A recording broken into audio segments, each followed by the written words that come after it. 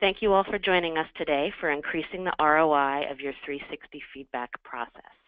Dale, I'll hand it over to you to get started. Thanks, Jesse, and thanks you all for joining. I'm very excited to be here talking about a topic that comes up quite frequently in the work I do. People often interested in, how do we get a better return on the investment that we're making in what seems to be a very valuable process, but trying to understand that in a little bit deeper way. So so very excited to talk to you today about this interesting topic. I think one thing to start off thinking about when you look at 360-degree feedback is to recognize sort of what it is and what it isn't. Often people will talk about feedback as a gift, right? It's something that you give to somebody else. Certainly if you look at our feedback surveys and such, they're voluntary. So the idea that giving feedback to someone is a gift to help them improve, help them understand how they're doing, makes a lot of sense. A better way to think about feedback, though, is to think about it as an investment. There's a little bit of a double entendre here because there's the investment that the feedback providers are giving, but of course there's the investment that the HR and talent team are putting into the process. But I think in both ways, if you think about 360 feedback as an investment and what can you do to increase the return, you're going to end up with a better, more effective process. So one of the things we often talk to participants, leaders receiving the feedback is in this paradigm is to say, look, it's an investment people have made in you. Give them a return. Show them that you're making a difference so that they will continue to invest in you and continue to give you feedback. Thank them for their feedback, things along these lines. I think at the individual level, very, very valuable. But of course, thinking about it as an investment and really being rigorous. I think a lot of talent management groups will look at 360 feedback as a process that they're investing in, that they're designing and delivering. But when they start being rigorous about what is the return I'm getting, and I don't mean, and we'll talk about this, I don't mean necessarily literally doing an ROI analysis. I think ROI analyses can be useful, but if anyone's ever done one, it's a little tricky because of there's a lot of estimating going on. So short of giving a specific literal number, even just thinking about, and this is what we'll be doing today, what is that investment I'm making and what is the return and what can I do to get a better return on the investments that I'm making here is exactly the paradigm or the frame. And so when you stop looking at 360 feedback as a sort of process with steps that you need to do and you start thinking about what's the benefit of those steps, what's the return we're getting on this option or that option, I think you end up with a much better process. So when we think about 360-degree feedback, let's get clear about what it is. One of the things our benchmark study again and again shows is that everyone sort of does 360 differently. When a new client tells us, we've got a 360 process we've had for a long time, the first thing we ask is, well, what do you mean? Because it can mean a lot of different things to a lot of different people. The way it's implemented varies quite widely. Of course, fundamentally, this is sort of what it looks like, right? An individual receiving feedback from multiple individuals that they work with from different sources, different buckets, if you will. And the key here is that it's not just the supervisor, right? You're getting beyond kind of the traditional model of, your boss is the one that gives you feedback about where you are and how you're doing, to expanding that view to a wider set of individuals. Some colleagues of mine and I recently put together an article on kind of how 360 was evolving or devolving. And one of the first things we realized is when we started writing that article is we needed to kind of define it because of this dynamic that most people would agree that this is a 360 process. But what exactly is that getting at? So we actually sat down and wrote out a definition that got very specific, and it's worth touching on just briefly to be clear, and you'll see in a bit why this is important. I think when you realize what some folks are out there doing and calling 360 feedback, it's fairly remarkable. So the way we defined it was around collecting and quantifying, very important there, quantifying that you actually have a numeric data that you can use to compare, and reporting coworker observations. So not family members, really the workplace environment is critical there. Recognizing that these are observations, these are not necessarily facts. They're much more about perception and observation. of a particular individual. We call them ratees. And then the key point here being that this process is used to create sustainable individual and group-wide change. That it's not a report card that says how you did in a class. It's not you got a B plus based on the work you've done in the past, and there you have a B plus or an A minus, whatever it is. It's information that you can use maybe about how you've done in the past and how you're doing now, but for the purpose of creating change and doing better in the future. And I think that forward-looking aspect of it is really critical, particularly when you start thinking about ROI and you start thinking, well, what are we doing to move change forward? What are we doing to improve leaders? How can we help make that process better? A couple of other key components, though. Again, I talked about this idea of rater perceptions, right? That the idea is to in a 360 process, to facilitate rater perceptions that can be understood from the perspective of what are their specific behaviors that they're seeing that are valued by the organization. And importantly here, you want some notion of what degree to which a leader is exhibiting these behaviors or not. There are folks that have done sort of what they call 360 processes that end up with categorical, this person is a this or this person is a that. And really that doesn't do you much good. It really is more a gradation of how well and how much better you might be able to be doing on a particular set of behaviors. The important point for the valued by the organization, again, very much overlooked. Actually, just last week I was on the East Coast talking to a large group of universities about this, that the notion is you can use the behaviors that within a 360 to communicate what is valued by the organization. You can use it to message out, but also to shape where you want your leaders to go, and that starts creating that organizational level change that I talked about. The other important point, and this shows up, and this is where the quantification is important, and where just doing, for example, interview-based process is quite limited, can certainly augment a quantified 360 and can be very valuable. But if you need to be able to make meaningful comparisons between groups. And so the idea is I want to understand, how do I show up differently as a leader with my peers as compared to how I show up with my customers, as compared to how I show up with my direct reports. And I may be very different in all of those. So understanding the different comparisons is critical. So this is what we're talking about when we're talking about 360s.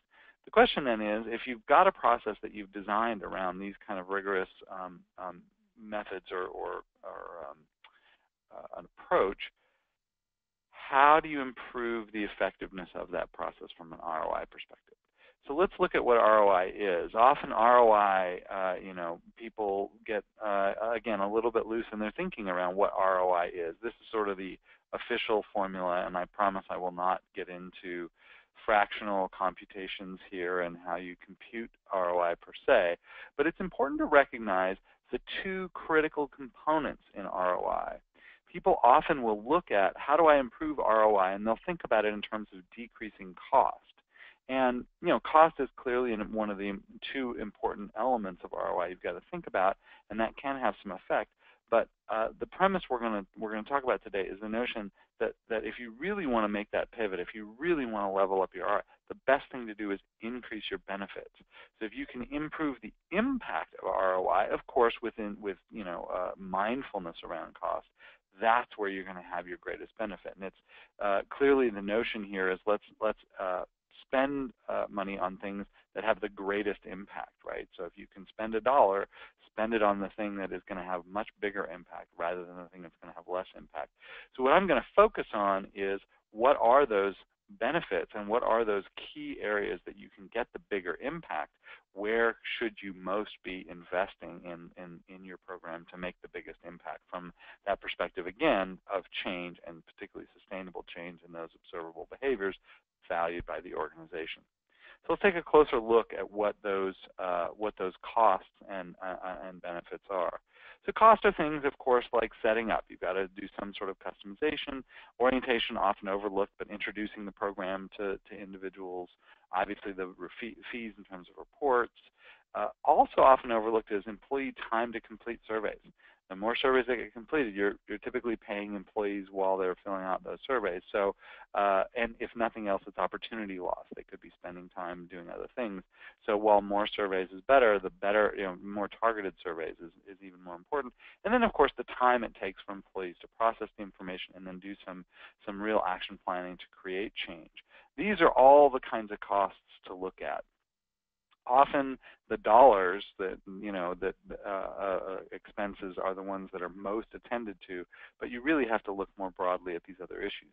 Now, when you think about benefits, and of course there are a lot of kind of cultural, climate-related benefits in terms of improving the performance-oriented conversations that are happening and that sort of thing, really the fundamental benefit, the thing that 360 gives you that other things do not, is accurate talent management decisions. Now, there's a lot out there about development only versus administrative decisions. We're starting to look at it more in terms of kind of a continuum, so that there are decisions being made using 360 feedback, whether it's which training course to attend or how to shape my leadership. Do I start by trying to be better at delegating, or do I start by going to presentation courses to learn how to communicate better? Knowing accurately which of these is going to make the biggest impact based on that wider set of data points is going to get you better ROI. So when you think about how do I improve ROI, certainly the cost is easy to find. The benefits, how do I make sure that what I'm doing, the activities that we're doing, are leading to better decisions about how to develop? And then, of course, there's the question of the development actually getting done and applied and things like that. So let's play around with what are those ways that we can really increase the benefits, the outcome that we're getting from the 360 process. What I'm going to do is I'm going to bucket that into sort of three different categories of ways that you can increase those benefits. The first is more feedback, right? So already, just a 360 process, you're looking at not just getting feedback from your boss, but getting more feedback from more people.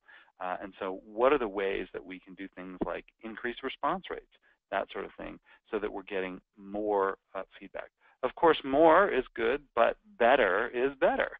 So, how do we get better feedback? How do we get better, more useful feedback that can more easily be translated into leadership change, so that leaders understand it, accept it, and actually see a path toward improving?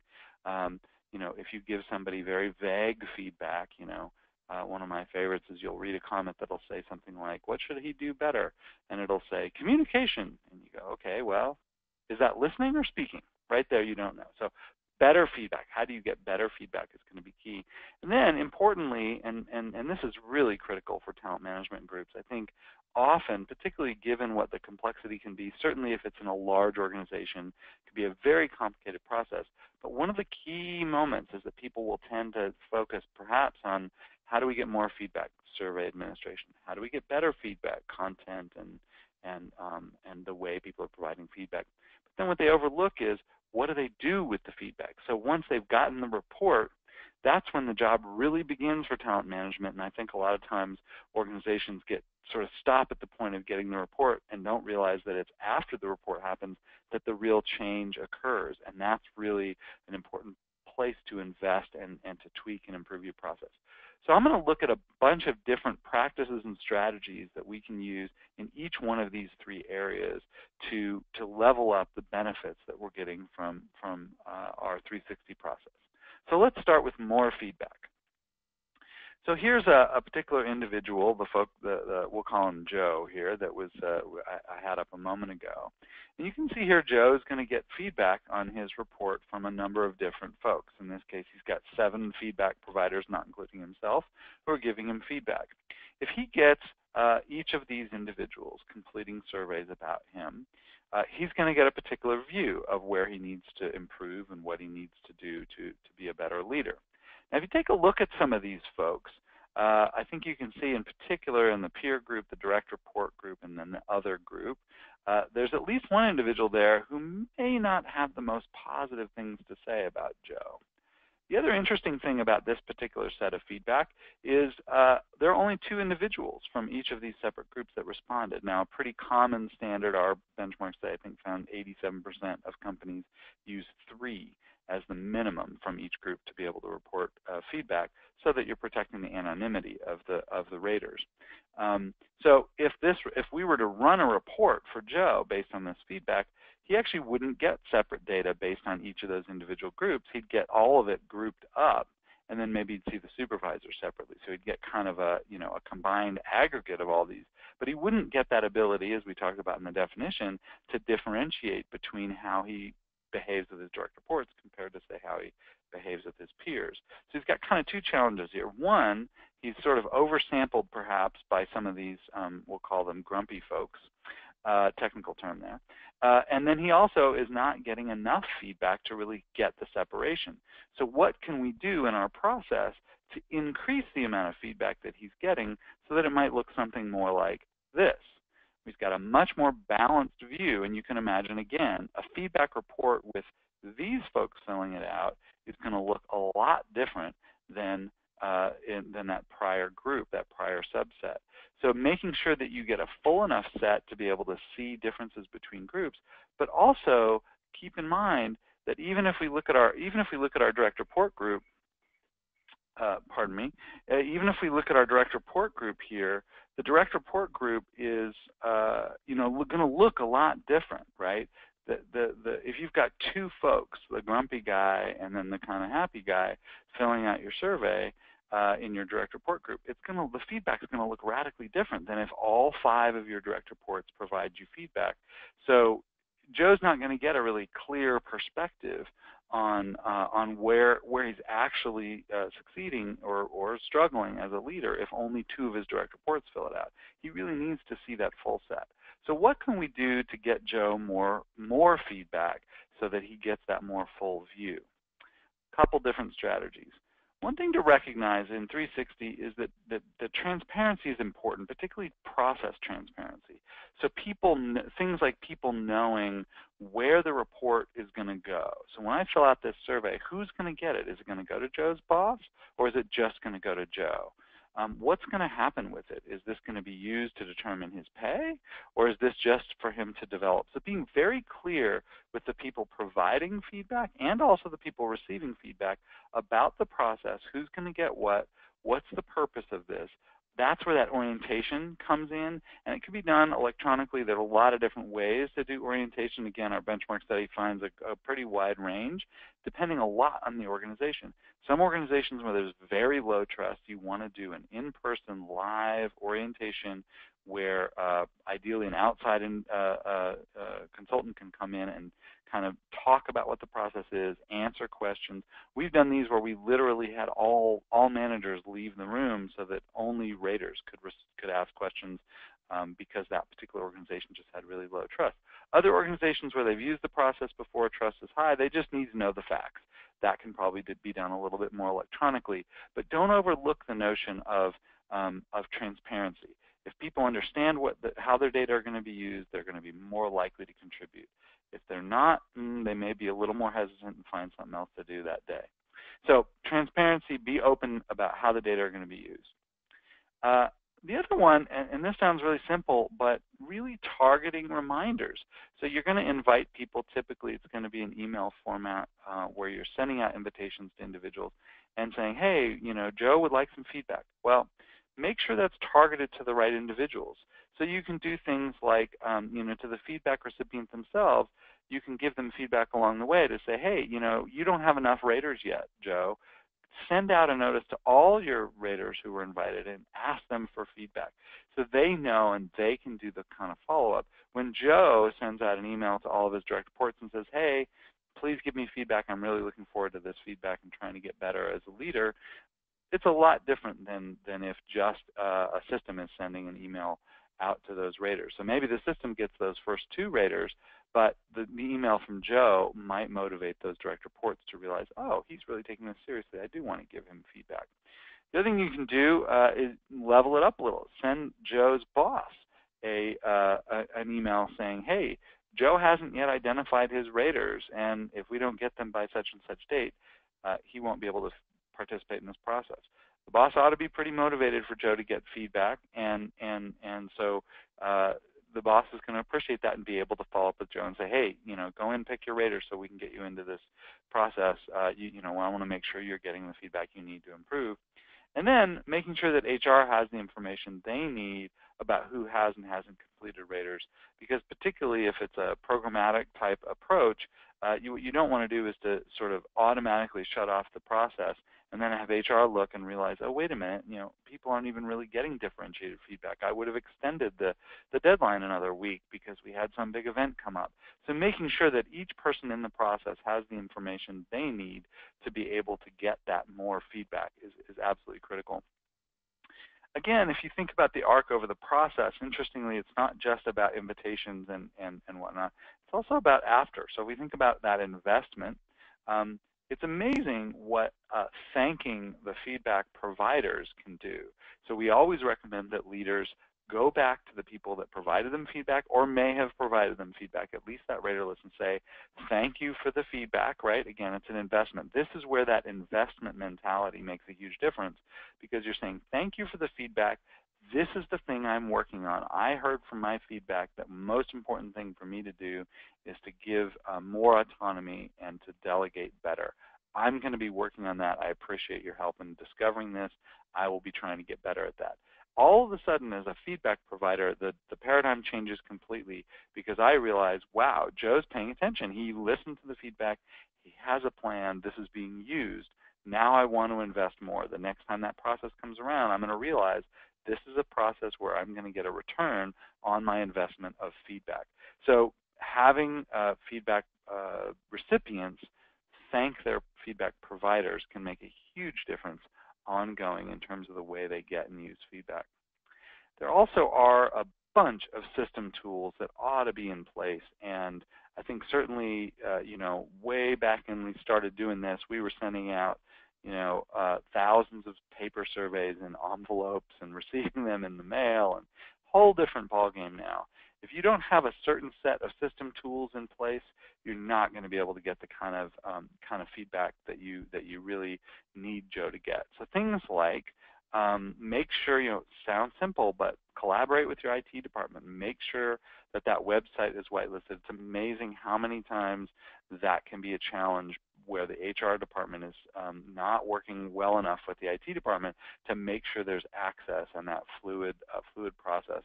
With some of the, and at the higher volume, larger stuff, even stuff like single sign-on, et cetera. But just make sure there's a smooth collaboration. In a sense, IT needs to know this is coming. It's not an IT process, but it is IT facilitated. So some involvement from them is important. Another thing that can make a huge difference, we found this just really impacts response rates significantly, is to pipe feedback recipient names into the subject line. So if you're providing feedback to Joe, the subject line says, Joe would like feedback from you. That is much more meaningful than, hey, you've got some 360 surveys. So it's very tailored, very custom. If it's done right, it may even be that the person has 5, 6 people that they're being asked to provide feedback on, and in that case, it ought to say, Joe, Jane, Bob, Bill, and Jill have all asked for feedback. That's a very tailored, custom message that's going to have a lot more impact and be likely to increase your URL. Simple things like a custom URL, the right colors, the branding, stuff like that makes people feel this is a real, valid process, part of our company. It feels like it fits a lot better, and that kind of customization can make a big difference. We've had a lot of success with HTML emails, particularly for leadership programs, where the program itself has some sort of an acronym and it's well branded and recognized with the organization. Having that sense of kind of customization can again make those emails feel more authentic and more well targeted, just a lot more likely to have those emails opened and surveys completed. The other thing is really using, in our case we call a task list, where if I'm providing feedback, to Joe and Jill and Jane and Bill, I get one email. I don't get 5 emails, one for each one of them, and I have to track it and get the right password and the right person. I get one email saying, hey, log into the system. It's amazing how something simple as that can make a big difference. Also including an HR contact. Occasionally people will have questions, so when they get that email, it ought to say, hey, if you've got questions about the process owner at Acme Corp is Jane Doe. You can reach out to her at X number. The truth is that rarely happens. When it does, you want them to have asked the question. So making sure that those messages are tailored.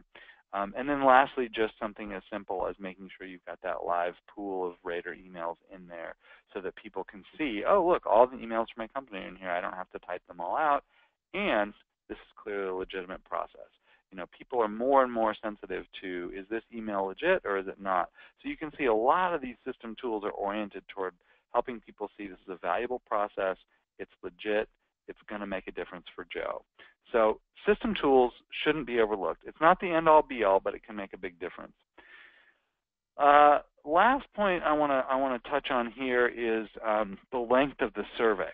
So survey length is kind of an interesting one. We've seen surveys for 360s as short as 12 questions. I would argue that you're going to be falling well short of the amount of feedback that you need if you've got only 12 questions. We've seen them as long as 150. If you have 150 survey items in your survey, your response rate will come very, very low. So typically we recommend sort of 50 to 70. It's a big number, but we can usually folks can complete those surveys anywhere from 5 to 7 minutes each, and a little bit of time invested on behalf of Joe that goes beyond just, say, 12 questions can make a difference. What our benchmark study finds is that the number of survey questions actually varies a little bit based on whether it's by development or performance management. Performance management oriented surveys tend to be a lot shorter. Development focused ones tend to be a lot longer. But again, that sort of 40 to 50 range is a pretty typical number. So making sure that it's right sized. I will say there's a lot of pressure right now on shorter. The challenge is shorter doesn't get you the depth you need. So it's a delicate balance between depth and valuable feedback and making it quick and easy. One of the best things you can do is actually shorter items so that you're not writing out 3-sentence items that take forever for people to rate. So what is a good response rate? What is sort of typical or good? We track that pretty closely here, so I wanted to give you kind of a range or a sense of it. Anything below 50%, you're really going to have some challenges interpreting the data. You've got something very subpar. Up to 70% is probably okay, but again, you got to be careful in thinking about, well, did I get too many of the grumpy ones or too many of the super happy ones, or how representative is it? So really, we're typically looking for 70+%, and you want to be pushing above that. What we find is we get almost 90% response rate. That's kind of the target that we shoot for. So trying to get it up in that upward percentile is pretty important. I would say paying attention to those response rates is also pretty important. If you're not paying attention to them, you're not going to get the impact you want. Okay, so let's keep moving. Move on to the better feedback. Better feedback, of course, is again comes to all kinds of issues in terms of the content that you're covering, the investment people make, how careful they are in writing their comments. Do they write just communication, or do they spell out a whole list of real specifics? So a couple different strategies. The first one, critically, is relevant content. Make the content relevant to the job. I'm not kidding. I have actually seen this survey item. It was certainly not a survey item that we used, but it was another organization that was referring to this 360 process, and they literally had a question of the following dogs, which one would, in this case, Dale be? If you're asking questions like this, or even remotely related to this, all kinds of challenges. First of all, what does it mean if one person thinks I'm a Doberman Pinscher and the other one thinks that I'm a a collie. What does that even mean? Well, one person's version of that is completely different than another person's. Also, what does that have to do with my job? So making them really relevant, and I'm imagining not too many folks are using a question like this, but still being thoughtful about behavioral questions that are going to reliably measure the same behavior, so that if you say something like listens to others attentively, nice clean behavior, pretty much everyone's going to have the same interpretation of what listens to others attentively means, and you're going to have a reliable, stable data set. So make sure your content is relevant. It's relevant to the job even. We've seen folks at universities using items that talk about customers. Well, that doesn't really fit that culture well. Maybe you want to shift that language to more like students or something along those lines. In a healthcare setting, you probably want to reference patients. So making sure the content fits the context, absolutely critical. Other important element is who is providing the feedback, right? So if you exclude, for example, your direct reports, but you get a bunch of feedback about delegation, you might be missing the boat there. So making sure that you have the right raters for the right content and the right purpose. Making sure that rater selection is done in a way that the person getting the feedback values the feedback from the people that provided it. If someone else selects, we've seen processes where HR selects the raters based on HRIS system. They get their feedback and they realize, oh, well, none of these people report to me anymore. That was last year. The HRIS just didn't get updated. Well, oops, how are we doing on our feedback? Not so good. Investment in change? Not so good. So making sure you got the right raters, that the process for selecting raters is good. And particularly, we recommend typically that you're including the boss in this conversation, if not actually having them approve the rater through the system, so that the boss is already engaged in Joe's feedback and his development. You want to get enough raters to go back to our example before, where you get more than 3 responses from each category, so you can look at those separately.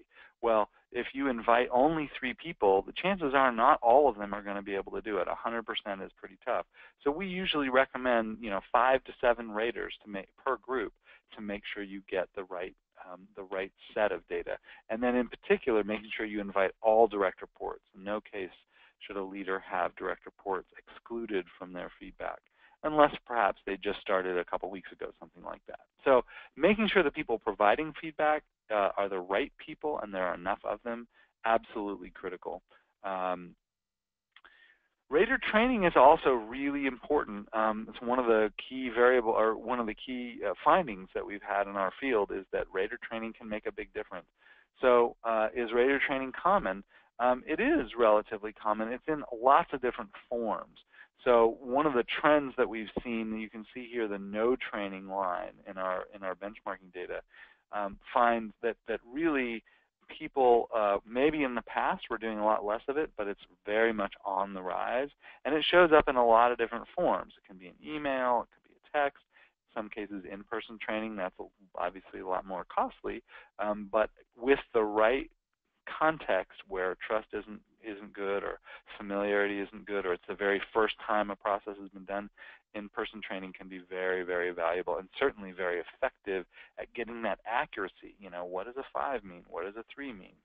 You want to make sure you cover topics around how to complete the surveys. You've got to cover common rating errors.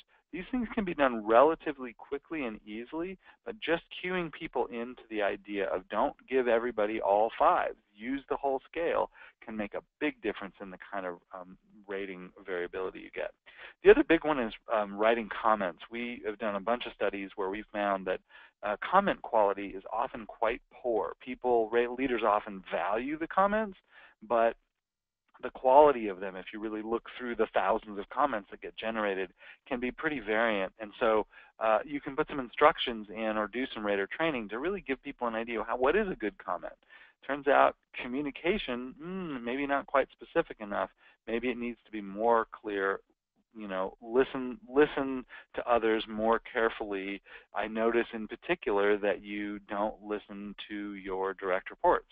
That is a useful comment that gives a leader something they can work with, much more so than communication. So comment writing can make a big difference in the quality of the comments. And embedding these instructions. So, for example, we often use a short 6 or so minute video that people can complete or look at right before they fill surveys out. It's not required, but if you've got 5 surveys to fill out, if you take an extra 6 minutes to get an idea of what the process is about and what those rating errors might be and how you can provide more accurate feedback, you're going to get a lot better impact in terms of the quality of the ratings quantitatively, and then also the comments. So it can be done in some efficient ways, but don't overlook the impact, the benefit that you can have from this kind of training. As I mentioned, the comment guidelines in particular are really, really helpful. This is a good example where good communication, even if it's a longer comment, it just isn't going to have quite the impact than if you really lay out some of the detail of what a good comment looks like and what some of the guidelines are for giving those good comments. All right, so let's jump to what you do once the report is in. So when we get beyond the feedback, so the feedback has been provided, the report has been received, that in many ways is where the action begins, right? That's where you really don't want to leave your investment short. You can get all the way to, you got the feedback, so why didn't you do something with it? Well, a lot of good reasons for that, and one of the biggest reasons is that the process stopped there. There was no attention afterwards. There was nothing that got done after the report was done. And you just can't assume that leaders are going to get feedback and automatically use it productively to create change. Now, clearly, there are some leaders. There is a small set of leaders who are feedback hungry, who are sophisticated enough to read through the feedback and do something productive with it. But what we know is that giving some guidance and support at that point can make a big, big difference in terms of the way people are using the feedback. And at the end of the day, feedback use is the point, right? You don't just want to give people feedback. You want them to use the feedback. So using the feedback is the key. Interesting statistic here, we do a consortium of 360 professionals that do 360-degree feedback in a wide range of companies, and we get together a couple times a year. And one of the most amazing moments for me in hearing one of the presentations out was an organization that said that they had a very large process, thousands and thousands of reports being done, thousands of managers getting feedback. But when they looked back at one point, they were asked, should we do more of this? Should we do less? Should we target it? And so they started doing a little evaluation, looking at some of the statistics. They found that 27% of the managers that had gone through the process never even opened the report. They could see sort of how many people had downloaded it. Again, not a process we were involved in, but if over a quarter of the people that you've gone to all this effort to give feedback don't even open the report, it's a pretty good bet they're not actually using the report. So you got to be asking yourself questions like, are our leaders even looking at them? Do they understand the feedback? Have they accepted that the feedback is legitimate and could be useful for them to use? If they don't, that's the linchpin to change, right? Acceptance that the feedback is valuable and they could use it to improve, absolutely critical. What percentage of those leaders actually created a plan or came up with a new direction to focus on? Did they talk with their boss? And then have they actually made any change? So asking some of these questions and looking at your program, and some of them can be a little more involved than others. Others, things like have they looked at their report, have they talked with their boss, those can be much, much easier. So I think one of the basic questions is start asking yourself, are they using it after they get the feedback, after they get the report? But again, how do you use that? Once I get a leader to the point where they're aware of their issues, they're aware of what they do great, and they can emphasize those, they're aware of where they might have some significant gaps, how do you get them to actually change behavior? Certainly action planning is a key point, but moving them from one to the next, really coaching is where you're going to find that impact, right? It doesn't need to be a 6-month executive coaching engagement to get somebody to really understand and accept the feedback as legitimate and something they could use to create an action plan. What we find is that when left to their own devices, leaders tend not to be making this next step. So some effort at getting them some accountability around accepting the feedback through the coach is key. And then accountability becomes particularly important to that coach around behavior change. So if I've created the action plan, oh, I'm going to be better at delegating and empowering, but no one's paying attention afterwards. There's no follow-up effort. There's no direction about what delegating might look like. It gets much, much more difficult to create change. So some attention to this back-end process and recognizing the value from a benefit standpoint. I mean, I would actually make the case that if you're getting people feedback and then you're not giving them even just a 1-hour debrief with a coach, not someone who can read through the report, but an actual coach that can help them understand what they need to change, you're probably not getting the benefit that justifies the effort to do the feedback. As a matter of fact, I would argue that it's a key ingredient, that coaching is not a nice to have, it's absolutely critical. And about 2/3 of the organizations agree. When we look back over time, we find that this is even more common, that it's 2/3 of the organizations are typically doing coaching. And when I say coaching, again, I want to emphasize that what I'm talking about is this one-on-one moment where somebody can sit there and say, I don't get it, this doesn't make sense, help me understand, get them to that place of acceptance, and then, oh, okay, now that I get it, what do I do? And in 1 hour, you can absolutely get somebody to that place. If you don't give them that, the folks that are not self-motivated are simply going to fall into that 27%. Maybe they opened it, but they sure didn't do anything with it. And if your purpose is to get them to do something with it, you got to give them this kind of support to follow up. Again, what we find is that this is pretty consistently 60 to 70% over a very long period of time of organizations are providing some sort of one-on-one follow-up coaching. So I would greatly encourage you to consider that as, in fact, an essential part of the process. Now, the other thing you can do is you can use this for a training needs analysis. So when you start looking kind of broadly in terms of what kind of impact and benefit can we have for the organization, if you look at all of your leaders and what they're focusing on, you can start understanding what you need to provide training in. So, for example, a lot of times what we'll do after a process, we'll have that 1-hour debrief.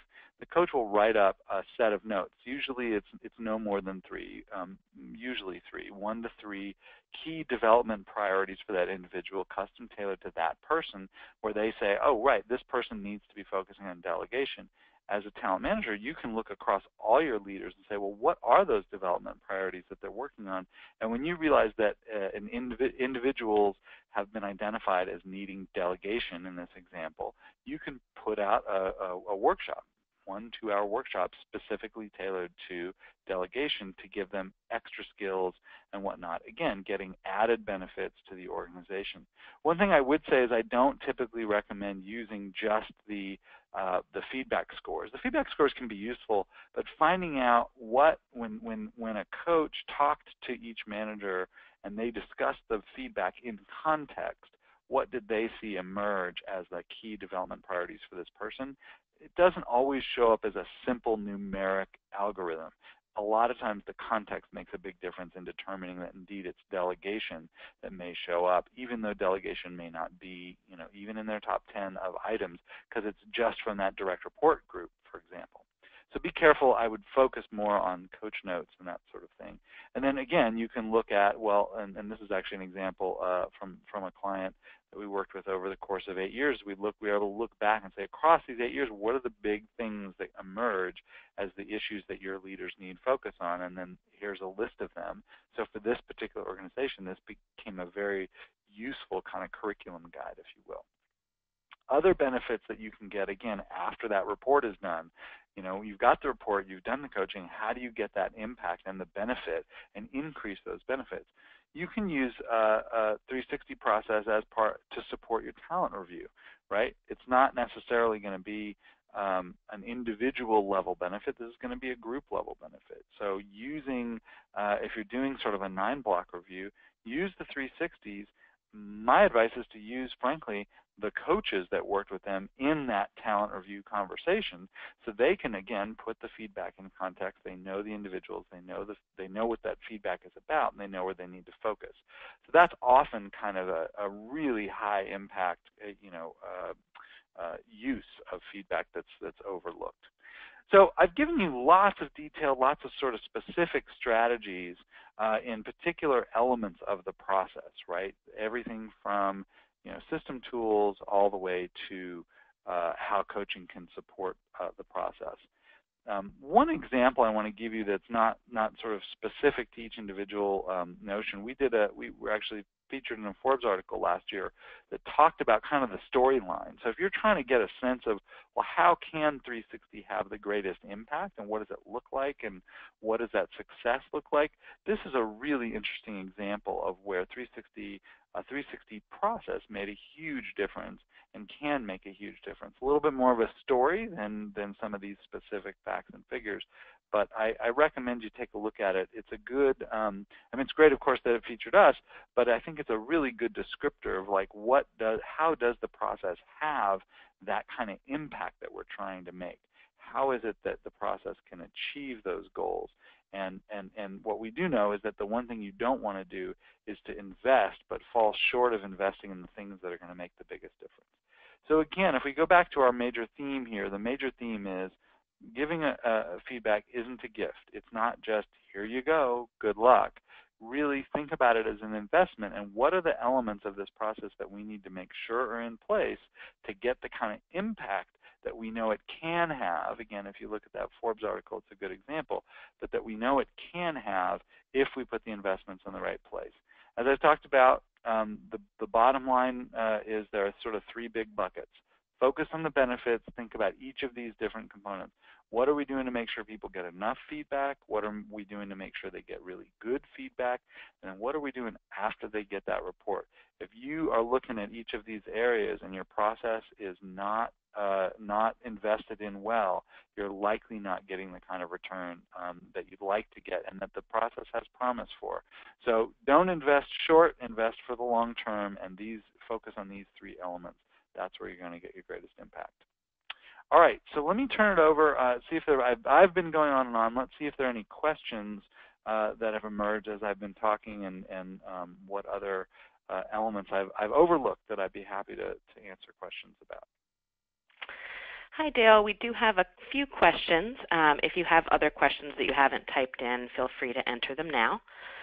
So someone asked, what are your thoughts on, sort of a two-part question, what are your thoughts on participants writing their own items is the first part, and the second part is raters taking a survey on multiple participants at once. Right. So again, if you think back to kind of the olden days when it was all paper surveys, clearly a single survey attached to a single person, very rigid. The technology we have now allows us to do all kinds of things. I actually wrote a piece called The Can Do and the Should Do of technology and 360 feedback. So we can do a lot of things. We can have individuals write their own items. And I think there are certain processes that are out there, feedback tools that are not 360 feedback, where this can be useful. So there are sort of, light feedback tools where you can do a presentation and then send out a thing, say, hey, how did I do on that presentation? And to me, that's where that sort of self-written kind of opportunity arises and can be useful. But when you're doing a 360 feedback process, you lose some significant benefits when people are writing their own items. So particularly, standardizing across the organization starts to kind of fall down because not everybody's being asked the same question. All that training needs analysis benefit out the window. The ability to drive and communicate the behaviors that are expected of leaders, out the window. The other challenge we have with the self-written questions is, well, I guess two really. One, we put a lot of effort in with our clients to writing very clear behavioral specific questions, and to be honest, it's a science and an art. Measurement is tricky. So getting really well-written questions that are clearly understood by raters and actionable by leaders is difficult. My guess is that you're going to end up with a few questions that are, if I was a dog, what kind of dog would I be? When people are writing their own questions. So you got to be really careful about the quality there. And even when we, again, go back to the notion of open-ended comments, people don't have a discipline around this. So I recommend really avoiding the self questions unless it's for kind of a, again, that kind of light feedback process that's maybe ongoing, but not quite the rigor of a 360 process. Now, in terms of the multi-rater process, so people may or may not be familiar with this, but you can go back to my example where you've got 5 people that you're providing feedback on: Joe, Bill, Jane, Bob, etc. You can rate Joe on all 50 behaviors, and then go back in and rate Jill on all 50 behaviors. But then, of course, the technology set up now where you could rate Joe, Jill, etc. all kind of at once. So the behavior is listens to others attentively, and you can rate Joe on that, and then Jill on that, and then Bill on that. And it looks very snappy and cool. Can have some useful utility. We have a team-based tool that's really effective for this, but it's very specific. The truth is that it slows you down. People think it's faster because it looks like it would be, but if you have to think about Joe and Jill and Bob on the behavior listening, you're changing your thinking a bunch of different times, and it becomes difficult. If you get into a mindset around Joe, you're really thinking about Joe. Your brain is activated around your experiences with Joe, and you can level set within Joe and give him some really good feedback. So it's quicker to do it separately than it is to do it together. But certainly, it's a fun-looking widget. Okay, so the other question we had was, could you say a little bit more about how managers can support the process after leaders receive their feedback? Yeah, I think, again, one of the most overlooked benefits of 360 is you now have a process where managers can be given a support tool for developing their own direct reports. So if we go back to Joe, and I would say actually managers could be involved and should be involved early on. So Joe's manager should be involved in helping Joe identify the right raters and enough raters already invested in the process early on.